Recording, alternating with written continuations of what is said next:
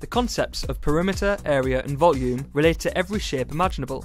Perimeter is a 1D concept, area is 2D, and volume exists in 3D. The most common manufactured shape is a cuboid. It is 3-dimensional and is easy to pack, stack and transport. It's a good place to start when thinking about perimeter, area and volume. The perimeter is the outline edge that surrounds a closed figure. Suppose you wrap a string around a regular polygon, a square for example. The length of the string would be its perimeter.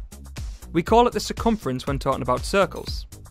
Perimeter is a line with a 1-dimensional length and so is measured in linear units, such as meters.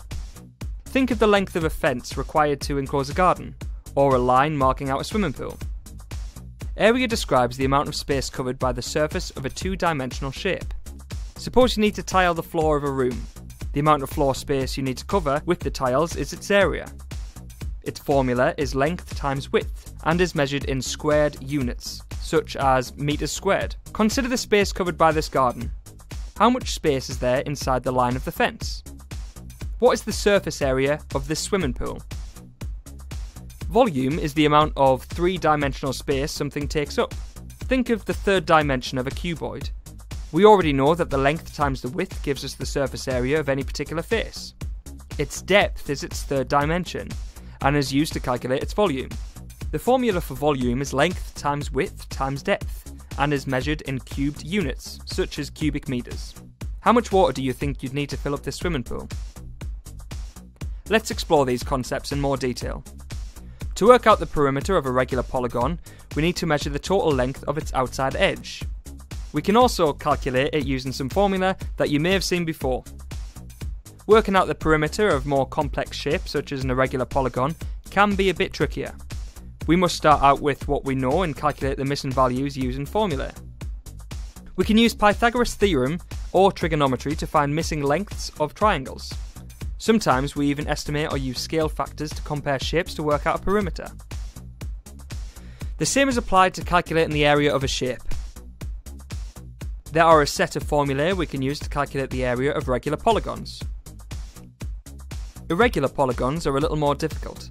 How would you work out the area of a shape like this? We can start by dividing it into 2 shapes we know.